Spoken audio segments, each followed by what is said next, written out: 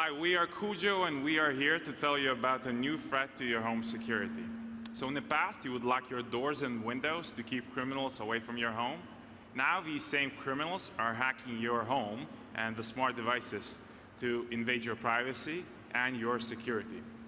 So this threat exists because for the past 20 years, all you had was a PC with antivirus to keep it safe. Now, everything you bring home, from your smart TV to a fridge, it's all connected to the internet, and the companies making those devices are clueless about internet security. So when these devices are so easy to hack, it's almost like you left your doors open and your windows open and you went on vacation. Think about it. The FBI gets thousands and hundreds of calls from individual people who had been ransomed, whose files had been ransomed. So no wonder the director of the FBI, he's on record that he tapes his webcam when he goes home. If he's concerned about cybersecurity at home, so should you. So what do? Yeah, they can hack you, they can watch you, they can stalk you, they can listen to you. If that's not creepy enough, what happens next is the real challenge. Once they're on your network, they can get to the rest of your devices. Your laptop, your PC, your files, your medical information. Your entire life is connected, and you store all of that at home. Now, all of that is exposed to these criminals. So collectively, our team has over 50 years of experience in cybersecurity, enterprise cybersecurity. We saw this threat coming. So that's why a while ago we started building on a solution. We call it Cujo, and we say it's the smart way to fight home hacking. Let me show you what Cujo is. So Cujo is a little smart device, very powerful, that you connect to your network to keep you safe against all kinds of cyber threats. Cujo locks down every single thing, every single device on your network. Let me show it to the judges, and let's demo Cujo to you. Bob, let's go to PC1. PC1, please. Someone backstage? All right, here we go. Robert, my partner Robert, is holding a baby monitor. You all have webcams like that, security cameras at home. Now, you can see the crowd, you can see the judges. It's cool, right? The only challenge is this feed is hacked. He's not supposed to be seeing this. He's not on the same network that this camera is on. So what happens next is the real scary part, because now he can get to the rest of the devices on the network. So let's connect the other Cujo to the network that the camera is on. Thank you. And let's go and show you the app experience while Cujo activates itself. So Cujo is simple. It's plug and play. When you first connect it, it populates every single device on your network automatically. So this is my home, Samsung, Belkin, etc. Very cool devices. Whenever there's a threat against your network, if you go to a bad place or bad people come to you, something like this happens. Here's a brand new threat. After we connected it, it detected an unauthorized attempt to access your camera, and it blocked it. You can unblock it should you wish those people to look at you. But now, if we go back to PC1, please.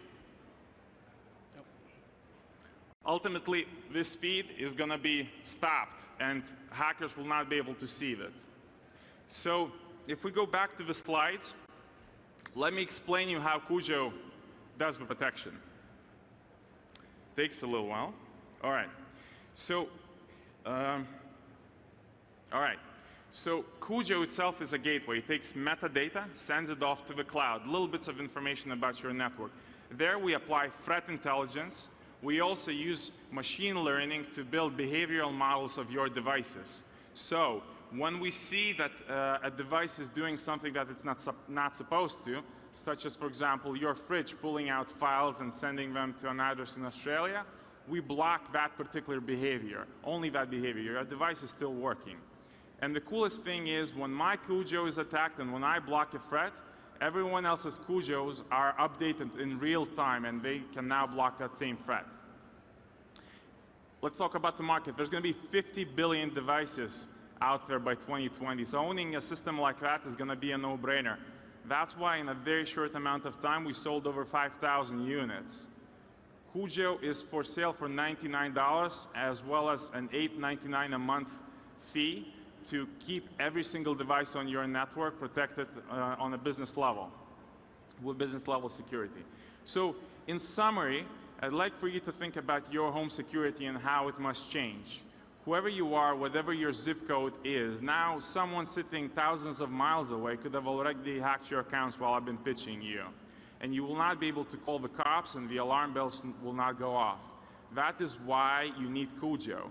Today we're announcing Cujo on Amazon. You can get it with 6 months of free service for the next 24 hours. You can also find it on Indiegogo and our website, getcujo.com. Thank you.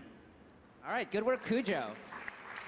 Wait, did you guys see their shirts? They're pretty good. Do you want to do like a little 360? Because I want to make sure, yeah, it's not bad. Judges, did you see it? I want to make sure everyone sees the shirt. Okay, good. Nice. Now, do you have any questions, thoughts? I do. A great presentation, so thank you very much. It seems like ultimately this technology should probably exist at the network level or the router level.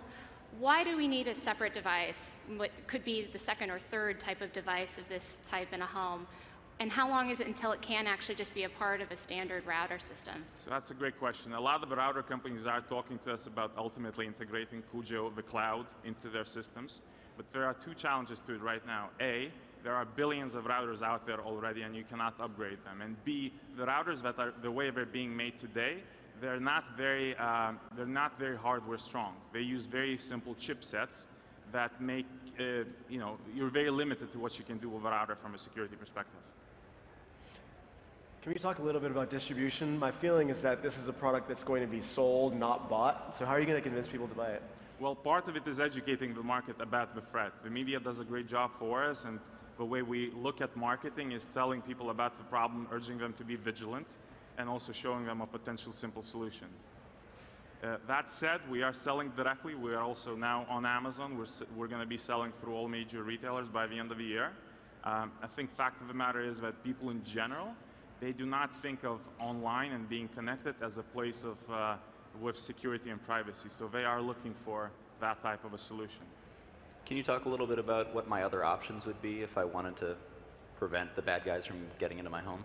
See, the challenge is you can be vigilant, you can be very sophisticated, but your average person, it's too tricky for them. What they want is something that works for them and keeps them informed. So we are one of the layers of security. I'd like to think that we're going to be your main layer of security at home, but you should also stay very vigilant and know where you go and what you click on. And can you talk a little bit about your competition and what makes you superior? Well, we're the first to market. We're creating a brand new industry. We've been working aggressively in this for a year, both from obviously development perspective, patenting, and we've got the crack team that's done it before for very, very large enterprises, built companies before, so we're very confident, being so passionate about this product that we can create something very cool. What are the margins of the hardware? We're breaking even thereabouts on the hardware. The main business obviously is a subscription. That's where we make our money. Do you see this as primarily a consumer product? Do you think it could also be used in offices and businesses? A lot of doctors, lawyers, accountants, people with liabilities buy Cujo or pre-ordered Cujo. So absolutely, it's for small businesses and homes. Think of it, in the past, only enterprises were able to afford systems like that are real-time, cloud-based. Now we're bringing it to regular people. And do you see channel partners like the cable companies that are already putting boxes in people's homes as relevant to you? Absolutely. So there are a lot of complementary partnerships that we are partners that we're dealing with. I want to say 12 verticals altogether. So you'll be seeing Cujo brought by many of them in the near future. Educating a market like this sounds expensive. And if you're breaking even on your margins, then it's hard to think about how you're making that business work long term. How do you guys get your margins down? So from a hardware margin perspective, obviously volume speaks, and we already have plans to bring it down significantly from a cost perspective. What is your current BOM? The BOM is basically the price of MSRP, $99. Okay, so it's the 99. Yeah. Got it. So, but also to your question, it takes, when we do direct response advertising, when we buy ads. It takes us about 4 or 5 months worth of subscriptions to break even on that acquisition. And what is the cost of your user acquisition through the ads? It's about $40. That's direct, not blended. And how does the product work if I am a guest visiting the home of someone who has Cujo up and running, but I have never used it myself, so it's not uploaded on my device in terms of the app and so forth? Sure. So the first thing that's going to happen if you come to my house as a guest, I'll get a notification that there's a new device on my network. I'll tap on the app. I'll be able to disconnect you should I want. But as soon as you are connected to my Wi-Fi, it's shielded by Cujo. So you don't have to approve it to be shielded? That is correct. Got it. I know you guys have a lot of experience in this area, but can you talk a little bit about how you know each other, the background of the team a little bit more? So my background is Mike, no. So Yuri's background is, I'll speak for Yuri. He's been actually on this stage in San Francisco in 2007 with a company called Viewdle, a machine learning company that was later acquired by Google. So he's doing a Redux here. You know, we've known each other for a couple of years. We collaborated together in enterprise security. We knew Robert as a top hacker from that space, from that world. So we all got together and created Cujo. sometimes things aligns and stars aligns, and then great people meet. Can you talk a little bit more about the B2B? It seems like if you're going to be doing this as a subscription-based service, especially when there's a high degree of education, that B2B sales might be the right channel to start with. That's a good point. That's why we're so focused on partnerships, really working with companies that understand the challenge, that are cutting edge, and that can deliver the same user experience, the Cujo user experience. All right, let's give one last round of applause for Cujo. Nice work, guys.